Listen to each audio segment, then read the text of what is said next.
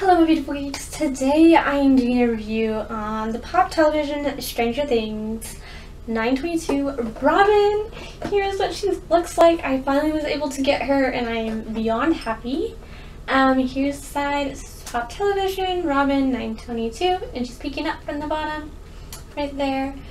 On the back it shows you all the other ones you can get in this collection, which are 11, which I have reviewed. Flayed Billy, which I have reviewed. Joyce, I have not, and I do not know if I'm getting that one. Mike, which I also have. Robin, and Alexi. So I'll give you guys a closer look right here. You guys can see it. On the side it says Pop Television. There's a full picture image of her. It's Robin 922. That's what it looks like, and it has this cool, like, very Stranger Things themed background. On the top, you can see her peeking up, and it just says Pop Television, I believe. Yes. I'm very, very excited because I love Robin. She's one of my new favorite characters. I think she is a great addition. She's just fabulous, and I absolutely love her. I love her so much. Okay. So she does come with a stand. And there's little peg holes right here, and here she is. There is a hole on the bottom where you just put the peg and she can stand on it like so. Alright, so here's what she looks like. She has a Scoops Ahoy hat on. It just says Ahoy. Her hair is down, covering her ears. She has very little makeup on. Go here, it says you roll, you suck on it.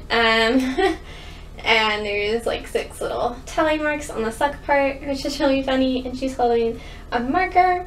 And on her arms, you can see she's wearing some bracelets.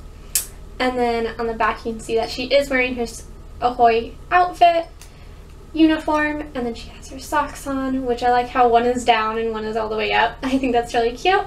And then she has her little Converse, red Converse on. In the show, they do have writing on here. Fortunately, they didn't do that for the Funko Pop, but it's fine. I really can't complain. I think she looks great. Yeah, she's very nicely detailed like all Pops are.